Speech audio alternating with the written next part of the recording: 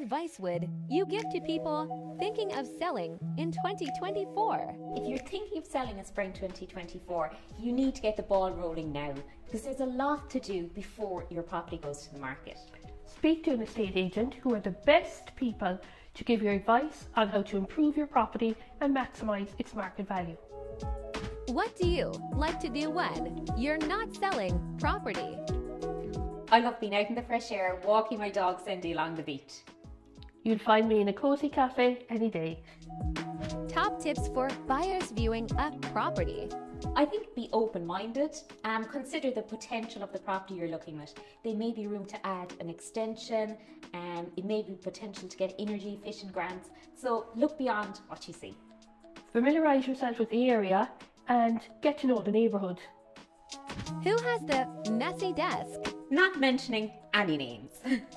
What's the biggest mistake sellers make?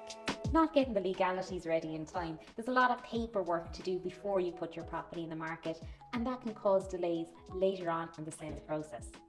Don't forget to stage your property. First impressions count. What do you like the most about being an estate agent? Definitely the people. No 2 days are ever the same. There's great variety in this role. That was my one, Caroline. Like Caroline, I love getting to meet so many people and there is so much variety in the job. And what I really, really love is the privilege of being part of such an important journey in people's lives, finding a home. When did you know you wanted to become an estate agent?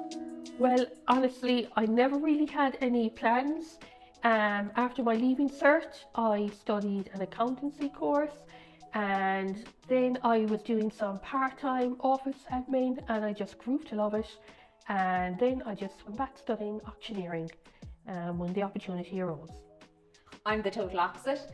Since I was that high, I wanted to be an auctioneer, and the highlight of my week was always Saturdays when I'd go with my dad, who was an auctioneer, to view properties. Who is the eldest Caroline or Madge Ella? What do you think? Comment below.